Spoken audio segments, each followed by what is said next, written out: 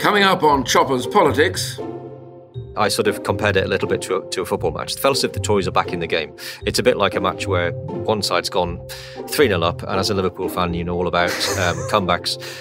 And, you know, where one team thinks it's all over, and then the other team gets a goal back, and all of a sudden, there's a little bit of doubt that creeps into the team that thinks that they've already won.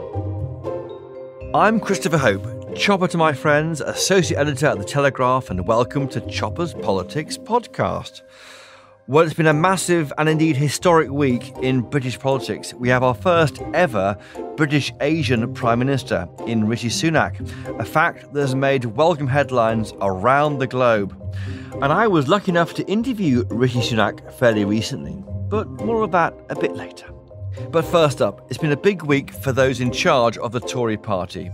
And one of Rishi Sunak's first jobs in government was to create a government of all the talents from all wings of the party in his cabinet. So I thought to ask a former Conservative leader to join me on this week's podcast, Sir Iain Duncan Smith. Sir Iain Duncan Smith, welcome to Chopper's Politics podcast. Great to have you on. Chris, very good to be on. Rishi Sunak, is he right-wing enough for you? I don't really know what the definitions of right or left really mean in the Conservative Party. What I do look for from him after his pledges are first and foremost that he will complete the process of taking advantage of Brexit, getting the deal on the Northern Ireland Protocol bill through both houses, and if necessary to use the Parliament Act to drive it through, to get the EU to recognise that this doesn't work and has to be changed, or we will do it ourselves. So that's number one. Number two, I think, is to make sure that he produces all the changes to the regulatory processes that we can now do as we left the EU that I reported on in a TIGR report over a year ago, which will hugely boost the UK economy. TIGR stands for what again, Iain? Sorry. Basically, it's about regulatory reform after we've left the European Union, and it deals with all the areas in all the industries. And of course, the second reading of the bill, which will do that, was on Tuesday, wasn't it? Exactly right. And we need to really rocket boost that because it's very important. We promised the advantages of Brexit, and one of the biggest advantages to change our regulations so they reflect the way that we work. And that gives us great scope to improve the quality and the potency of our financial services, of our manufacturing industries, agriculture industries, and even now new industries like medtech, which could be absolutely huge and will be then centred in the UK. OK, so there's Brexit, there's cutting regulation, red tape. You haven't mentioned taxes yet. Well, because I think the Conservative Party, it is the party of lower tax, or at the end of the day, it's lost its identity. So he's promised that he believes in growth. He also promised that he believes that we will have to achieve growth before the next election, well before the next election. People need to be better off. We've got to get through this period where there's inflation and rising cost of living. But to be honest with you, I think that's mostly peaked now. Looking at the energy costs that are beginning to fall already quite significantly since August, you'll see that actually it may be, and some people are forecasting, that we don't actually see interest rates need to be rising above 4%. And that will hugely help. And therefore, I don't want us to overkill in the coming budget the baby, as it were, that's just beginning to get ready to grow again. If we're not careful with higher taxes and big swathing cuts in some of the areas, we could actually reduce our possibilities of growth dramatically and head us into deeper recession, and we must avoid deep recession at all costs. Is the A word back, austerity? I've heard there may be swingeing cuts of 10 to 15% across most government departments in this new autumn statement out on November the 17th. There's no reason why you shouldn't reduce the overall cost of departments post-COVID, and I think that's there to be done. But I think what wouldn't be right would be to try and bear down on the benefits bill in the way that you simply move them across to earnings as opposed to inflation. That will actually damage them more because they're already well behind inflation. The last increase is 3.5% behind inflation. And I just don't think it works. Far better for them to do what I recommended, to reform the sickness benefit area to get more people back into work. That's over 1.6 million people are now sitting in that benefit, many of whom, I think we did a poll on it, 70% want to work. But the system is very badly designed. You need to get them into work and help and assist them to overcome their problems like mental illness, etc., which can be cured. And so all of these things are positive ways to make sure that you actually save money, but at the same time produce more people into the workforce. And as the architect of universal credit, you know much more about that than most of us. So rather than doing an across-the-board increase by inflation rather than prices, you would do it targeted increases. Well, the key thing is the whole idea of doing a flat, not cost of living, but earnings, that would be a mistake in my book, because that doesn't do very much. It just reduces their income again. And by the way, the more income you take off that group, the less money goes back into the economy anyway. So you then have a double whammy. The real way to do it is through the reform, as I said, of welfare, which is there to be done, which will give you more people back at work, and that will save much more money than a peculiar semi-freeze on the benefits, which doesn't work, and it disincentivizes people hugely. Just a word on Liz Truss. You were a senior person in her campaign. Do you feel in any sense responsible for what happened?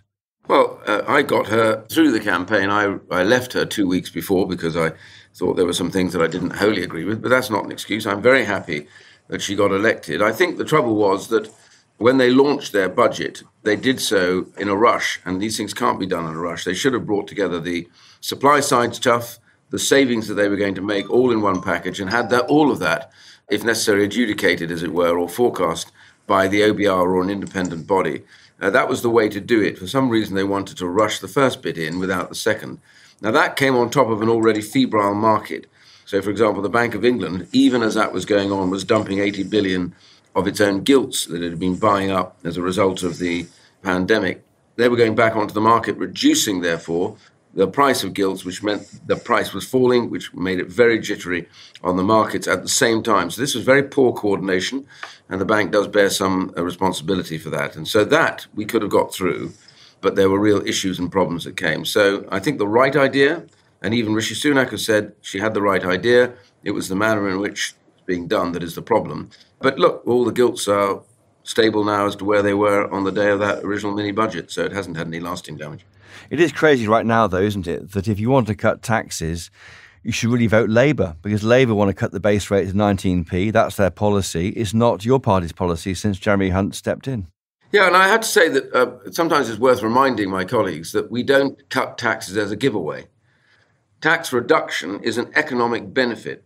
That if you get taxes down, and they're at a 70-year high right now, so this idea that somehow they're too low is rubbish. We've never had them this high, in my living memory anyway.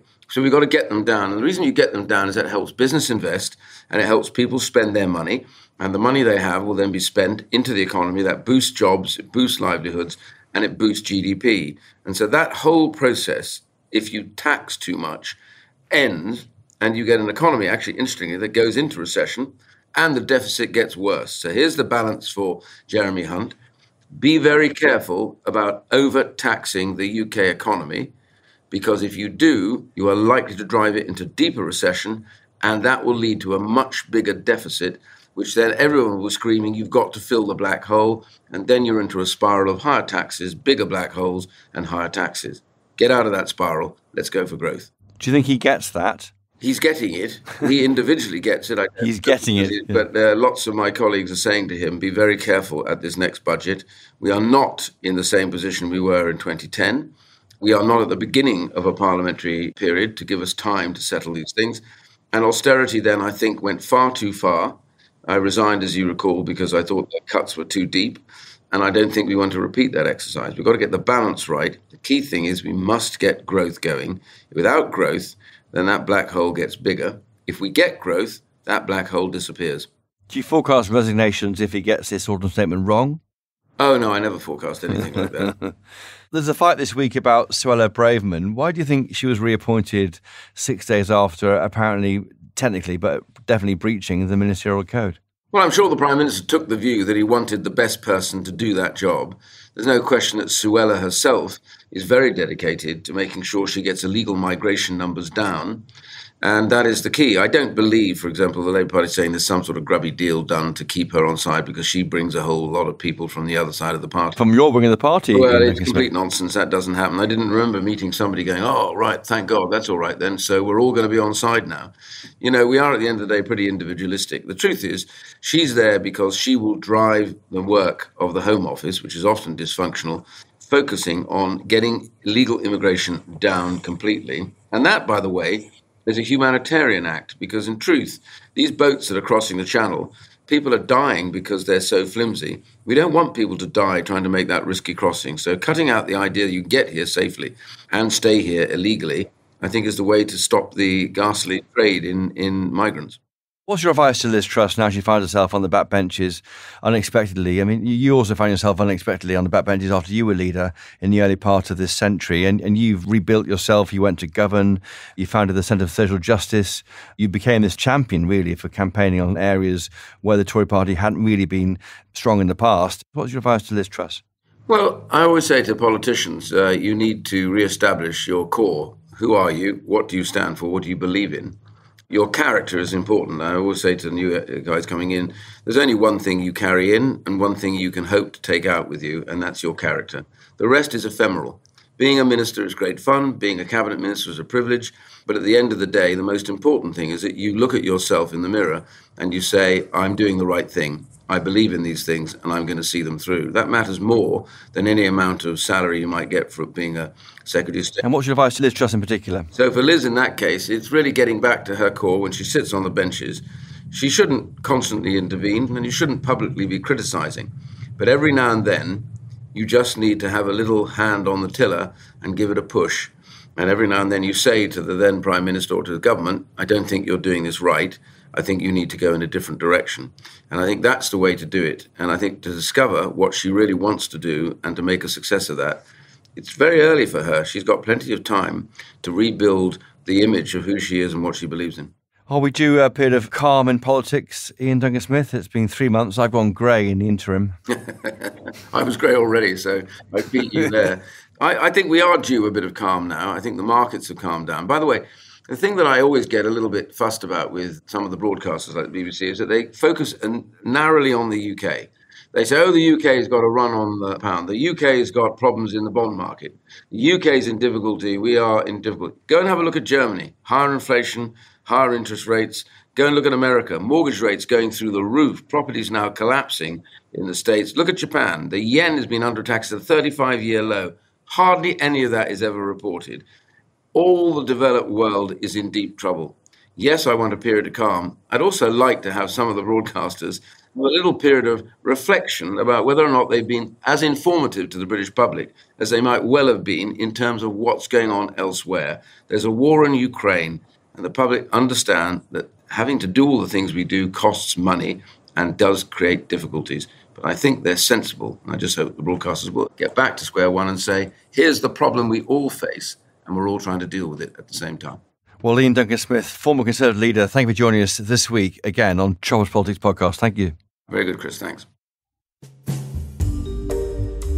Now, do stay with us, listeners. Coming up, an interview with the new Prime Minister, Rishi Sunak. Right after this. Right now, the whole world is watching China.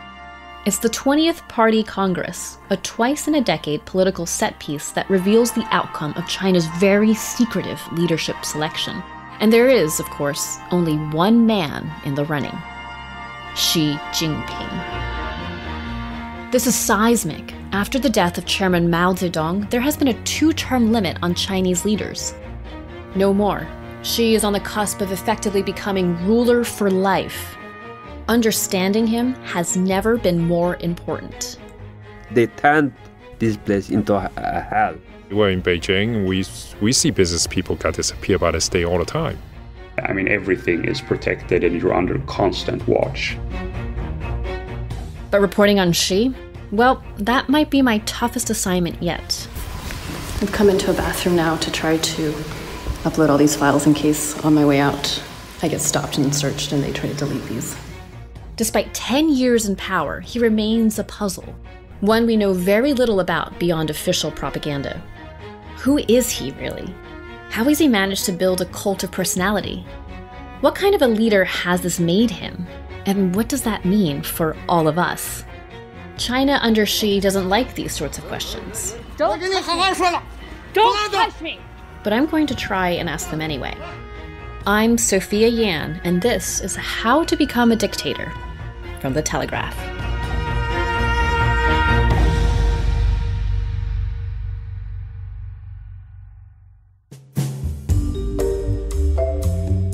And we're back. Now, I'm sorry, listeners, it's not quite a new interview with Rishi Sunak. Back in August, when most of you were probably on holiday, I interviewed Mr. Sunak when he was likely to lose the Tory leadership to Liz Truss. She was miles ahead in the polls of Tory members. But as we know, Liz Truss imploded. And now Rishi Sunak is back in number 10 Downing Street, probably before he thought he'd ever be so. So we thought we'd go back to analyse what he had to say and find out what it might tell us about what a Sunak government has in store for all of us. And with me as I head down into the Choppers Politics podcast vault is Gordon Rayner, rattling his keys as we seek out the interview that really no one cared about much in August, but suddenly is much more relevant. Now, back in August, I interviewed Rishi Sunak about his plans to be Prime Minister and Tory leader. Gordon, welcome back to Choppers Politics. Great to have you on. Thanks, Chris. We're going to go through some quick clips about what he had to say. Here's the first one. Look, I think the overriding challenge for the next Prime Minister is dealing with inflation and the cost of living. It's something that I've consistently said for a long time. Yep. And the numbers that we just had yesterday and over the course of this campaign confirm that that's right. So I think you need to have a plan, and I have a plan that is the right one to get a grip of inflation and not make it worse, put fuel on the fire, to help people, particularly the most vulnerable, with their bills over the winter period. And I've set out a plan to do that, which I think is, again, the right plan. And then moving on a bit to your other point, longer term, that of course there's lots of things I want to do with the country. I've got a vision where I want to make this one of the most dynamic economies anywhere in the world, built on innovation, built on investment. And I think my experience, particularly in business before being in politics, makes me uniquely placed to deliver on that. Then I want to make sure that our public services are also reformed. And I've been talking a lot about the NHS on this campaign. Yeah. But at day one, week one, we've got to tackle the cost of living. We've got to get a grip of inflation. Because if we make the wrong decisions then as a party, I don't think the country will forgive us and people will have a really tough time. So we need to get that right. And the other overriding thing that kind of flows through all those periods is about just restoring trust in politics and making sure that people, do have trust in their politicians and in government. So that was Sunak there about the cost of living crisis, and how prescient, Gordon Rayner, was it for him to say, if we get these choices wrong on inflation, the country won't forgive us? Yeah, and he wasn't just talking about the cost of living. He covered an awful lot of ground in that clip there, Chris. He was talking about the NHS. He was talking about trust in politics as well. We'll come to that. Yeah, I think the most important thing to say perhaps is that as we're recording this, they've announced that the autumn statement's going to be put back to November the 17th, was meant to be October the 31st. Clearly, they are hoping that the bond markets will carry on recovering. It'll give them a bit more headroom before they have to make those decisions and those statements about where they're going with the budget, with the economy. I mean, he said during the campaign that Liz Truss was engaging in fairy tale politics. He said it again at Prime Minister's Questions. His first Prime Minister's Questions used that exact same phrase, although directed at Labour. And an awful lot of what he said has proved to be true. In particular, he sort of looked Liz Truss in the eye during that leadership campaign and said, if you go ahead with these policies, mortgage rates are going to go up to 7%. We're already seeing that happening now, or we have been seeing that happening. So he has every right to say, I told you so. And we'll now see what would have happened had he become leader before Liz Truss, because he's effectively tried to just erase the Truss premiership from the record books over the last day or so with his cabinet appointments and his policies. And he said that, didn't he, about helping the most vulnerable with their bills over the winter period. Around that time, Liz Truss was saying, I don't do handouts. Now, what Liz Truss did do when she came in was do a massive handout, costing maybe $200 billion. Since then, Jeremy Hunt has pared it back to just next April. That's a £2,500 average bill cap for households. It strikes me we're seeing a bit there, but that he's quite a targeted support guy, isn't he, Rishi Sunak? Yeah, I mean, look, as he will never tire of reminding people, he was the guy behind the furlough scheme and Eat Out to Help Out. He can go back on his track record. He can quite rightly say, I've been the one who's given people money when they needed it. However, the difference between him and Liz Truss was that he always made clear when he did the furlough scheme and also now that these things do have to be paid for. He was very upfront about the furlough scheme being something which was giving money now, but we will have to take it back later. And that is what he is now attempting to do. Liz Truss, of course, wanted to do it on the never, never. She wanted to just keep borrowing money to pay for tax cuts. And we all saw what the result of that policy was. Right. You talked there about reforming our public services. Now, That's interesting. I think now we have the autumn statement. It was going to be some kind of analysis of the economy by the OBR. Now it's a much bigger thing, which suggests spending cuts for departments and reform. I think the word reform is something we'll hear a lot of, won't we, going to that date now, November the 17th. Well, of course, it's the thing that we didn't really hear from Liz Truss, and that was part of what spooked the markets in the first place, that Truss wanted to cut taxes but didn't want to explain how she was going to reform public services, cut spending. Sunak knows that you do have to do that, well, especially if you're going to fund a black hole in the economy, which is what he's now dealing with. And if you look at the reshuffle now, he's got Steve Barclay in at Health.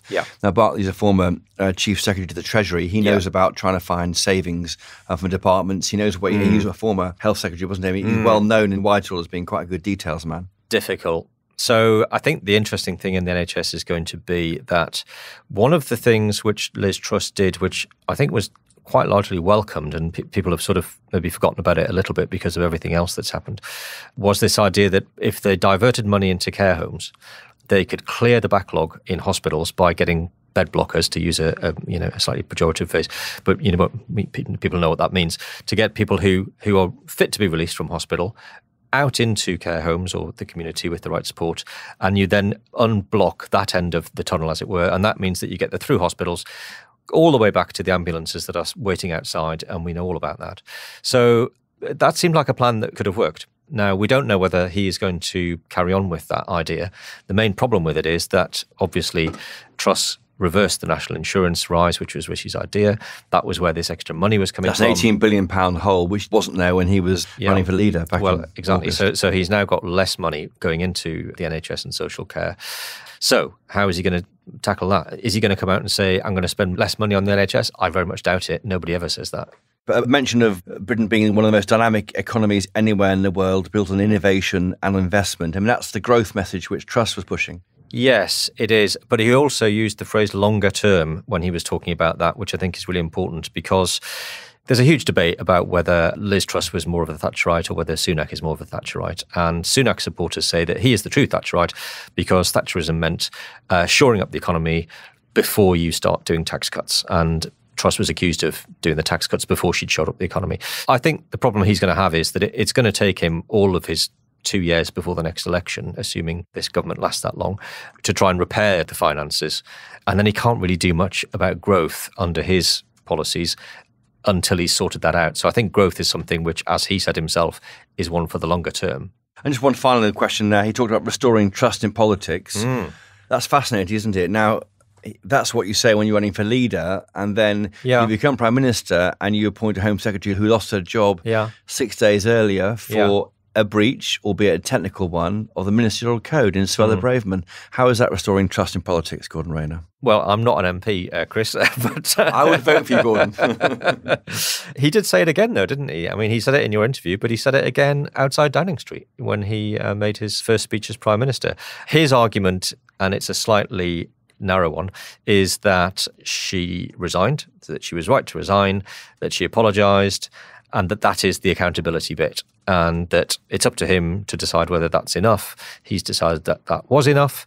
And I think what he's hoping is that the sort of maelstrom of everything else that's going on will very quickly mean that people kind of forget about this slightly technical issue over Suella Braverman's resignation. Is it not also raw politics? It's a fight he wants to have. He's showing to the right of the party, who don't trust him on tax and spend in Northern Ireland and protocol and the rest, that he will defend one of their own against incoming from the left. I think what it's shown is how important Suella Braverman is to him, because she is the queen of the right at the moment. She's the sort of new Priti Patel figure. Right. She's even Home Secretary, as Priti Patel was.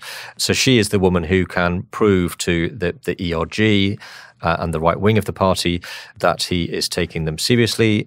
He's also not that far apart from her on immigration. You know, he has talked in the past about how the way to growth is to have skilled British workers, not lots of immigrant workers. And she's obviously all about that. So she is the woman who can really sort of go into bat on that topic, take the heat away from him. And quite frankly, she's going to be very exposed in that. But she's someone who is prepared to really go for that, and she'll do whatever it takes. Now, in the interview, we talked about these remarks he made to the Tunbridge Wells Conservative Association when he talked about the idea of levelling up in parts of Kent and the south of England as much as the north. Now, that's an attack line which Keir Starmer used on Wednesday this week in Prime Minister's Questions. But Sunak doubled down. Let's hear what you had to say. Where was I when I said that? You know what? I was in Kent. I was talking to members across Kent. Yeah. And do you know where some of them were from? Thanet. Right?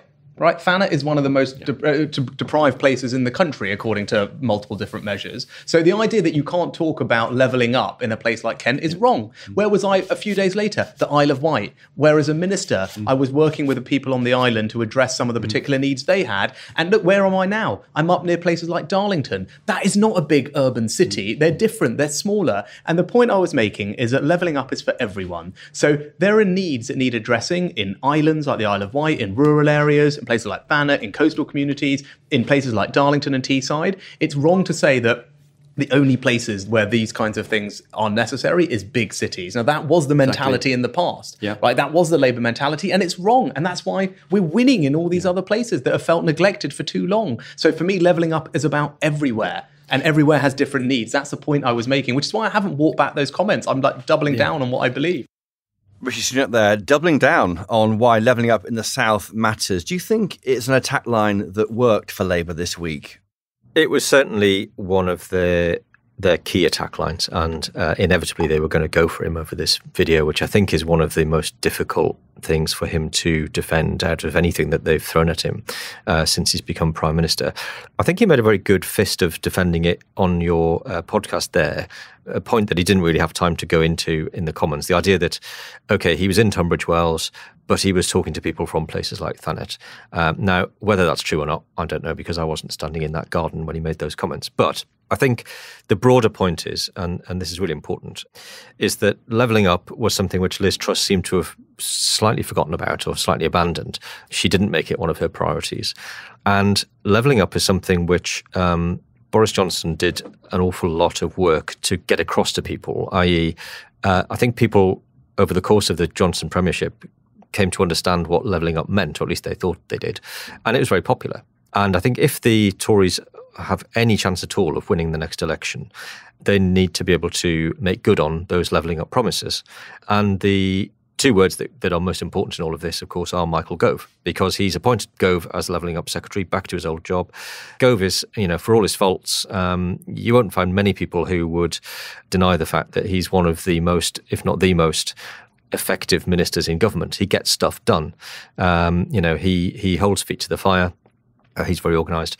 And he has been given that job because Rishi Sunak realises that in order to try and retain the red wall seats, and indeed some blue wall seats, they are going to need to show that they have levelled up. They need to be able to point to things that they've done, jobs that they've created, infrastructure that they've built, and it's going to be difficult. A lot of these projects have gone up in price because of inflation, but Gove's the best chance of levelling up is to bring back the architect of the idea, exactly, and that's what's happened. Gove is the guy who he thinks will be able to force. But let's just step back and imagine around that cabinet table, Suella Braverman, the person who said that Michael Gove was doing a coup against Liz Truss this month as Home Secretary.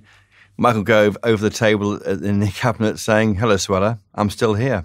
Well, we know, and we've known for quite some time now, as we've seen over the course of this year, that the Tory party is very fragmented, that they are very factional. A lot of them don't really like each other, and so we've known and they've known that if they have any chance of being able to carry on governing, they're going to have to, kiss and make up, and I'm afraid that includes Gove and it includes Suella. Now, Gordon, we went on to discuss his wealth, which some in Labour think is a chance to beat him up ahead of the next election. But he came up with an interesting way of defending it, which I think we should listen to now. For my parents, education was everything. And that's why, I've always been made of the school I went to and everything. Like, I'm so proud of what my parents did for me. I'm never going to apologise for it. Like, for them, working hard, working extra jobs, and using all of that and going without for things themselves was so that they could provide an amazing education for their 3 children, because they thought that was the best way to make sure their kids had a better life than they did. So he's saying there, look at my values, isn't he? Not at my wallet. I'm looking here at the fees for Winchester College, where he went to school. I think it's £15,000 a term for a boarder. That's a cool 45 grand a year, Gordon Rayner. I know that's a snip to you, given your enormous wallet, but for ordinary people, that's a lot of money. Does it work, do you think, for him to say, look at my values, look at how hard I've worked, my parents worked, and forget about what's in my wallet? It's a very British thing, isn't it? This idea that if you do well and you're wealthy, then you should somehow be barred from either high office or you should somehow be hated for it. If we're in America, we wouldn't be having this conversation. They would just be praising the fact that he was a guy who had done very well. Also, bear in mind, he married somebody very wealthy. He wasn't born hugely wealthy. Yeah, he wasn't born hugely wealthy. I think if you wind back to when he was a child, he was of migrant stock. His parents worked incredibly hard, no denying that. They followed particularly for immigrants, is the sort of immigrant dream that you come to Britain, you work hard, you put your money into your children, you educate them, and they have a better life than you did. One of, I think, his best moments in that summer leadership campaign was when he was asked about this at a hustings. He said, I'm not going to apologise for what my parents did for me. You must be joking. And he said it in a very sort of quite aggressively defensive way. I think a lot of people really respected that. His parents worked hard to send him to a good school in order that he would do well. He has done well, and now people are trying to knock him for it. And, well, is that fair? Let's wait and see. It used to be called the politics of envy, didn't it? It might be weaponised ahead of the election, but let's see.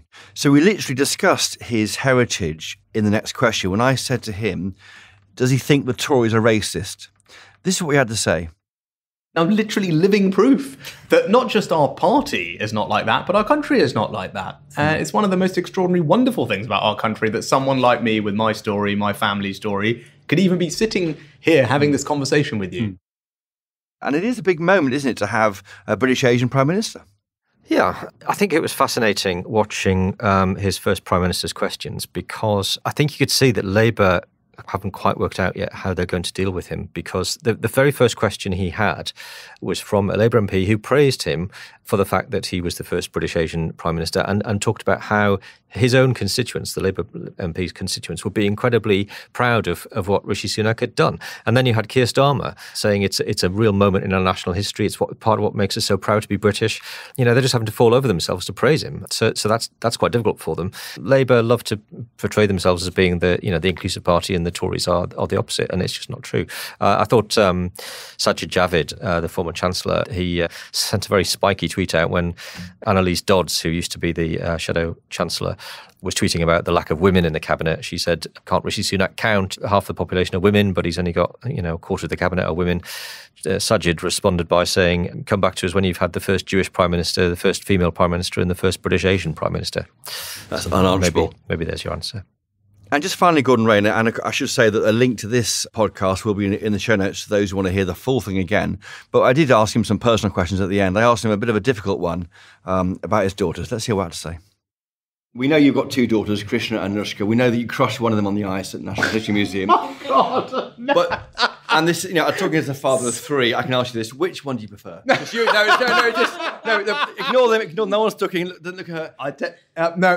You and me were talking. We're talking. I tell you, actually, I prefer the dog. There we go. She's another girl, and it wasn't my choice. It was their choice to have the dog, because when I come home after these long times away, who's nicest to me? Yeah. Nova, our Fox Red Lab, which I've got to be honest, I was very reluctant to have in our family. Got outvoted by all the other girls in my life. And now you love the dog. I'm the same. Now the person who is happiest that I am home is Nova.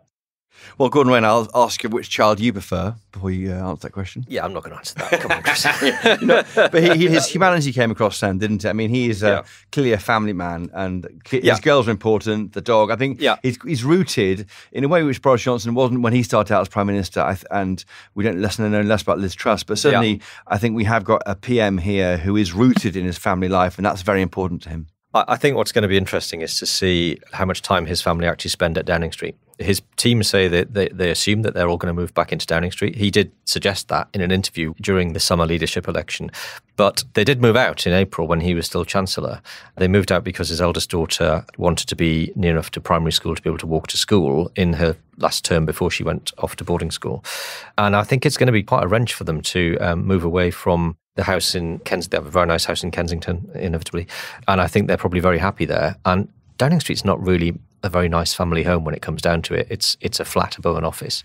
And I suspect that he will have to somehow manage to spend some of his time away from Downing Street, and his family may spend time at home while he's living above the shop. We also know that when he resigned as Chancellor, he spent quite a lot of time chatting to dads in the playground, talking about how much he was enjoying being able to do the school run. Yes, I recall how Nick Clegg had the same issue, didn't he? And Yeah. he stayed living in Putney, and he was commuting to and fro. It didn't mean he wasn't quite where you need to be. It's such an all-encompassing job. You're not above the shop. I mean, with Sunak's, they lived above number 10 Downing Street, not the more spacious number 11. And he actually told me on this podcast interview that he thought they would go back to the number 10 flat because they put up some wallpaper there, not gold wallpaper, but some wallpaper. I think he will have to live there. I think he may have to spend a bit more time away from his family than he would like, perhaps. I mean, look, I don't know. They may move in and be there the whole time, but my suspicion is, also bear in mind, it's not going to be a novelty for them living in number 10. They've done it already.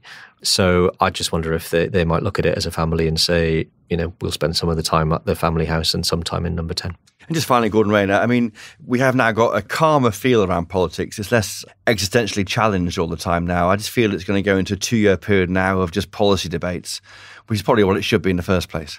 We had some evidence to go on when we watched that first Prime Minister's Questions on Wednesday. And watching that, the thing that sort of struck me the most was that the Tory party looked as though, en masse, they were sort of relieved that they had somebody in front of them who was sort of competent, confident and combative, and who basically bulldozed his way through Keir Starmer's attacks, looked entirely comfortable at the dispatch box. And, I sort of compared it a little bit to a football match. I think it felt as if the Tories are back in the game. It's a bit like a match where one side's gone 3-0 up, and as a Liverpool fan, you know all about comebacks. And, where one team thinks it's all over, and then the other team scores, gets a goal back, and all of a sudden there's a little bit of doubt that creeps into the team that thinks that they've already won. And it felt a bit like that, albeit that performing well at the dispatch box does not win elections. On that note, Gordon Rayner, our Associate Editor, thank you so much for joining us this week on Choppers Politics. Thank you. And thank you to all my guests this week, Sir Iain Duncan Smith and, of course, Gordon Rayner. And, Rishi Sunak too. Thank you, Prime Minister. Thank you to my producers today, Louisa Wells and Elliot Lampitt. And as ever, I'll be fascinated to hear what you thought about what Gordon had to say and Sir Iain Duncan Smith had to say. Dear listener, please email us, chopperspolitics@telegraph.co.uk, or tweet us. We're at Choppers Podcast. And for daily Westminster insights, please do sign up to my Choppers Politics newsletter. The link for that is in the show notes to this episode. And please do read my weekly Peterborough Diary column, out on the website at 7 p.m. online and in Saturday's Daily Telegraph. And of course, as ever, do remember to sign up. And as ever, please do buy a copy of the Daily Telegraph every Saturday. And of course, please do buy a copy of the Daily Telegraph. I know you won't regret it. Until next time, though, cheerio!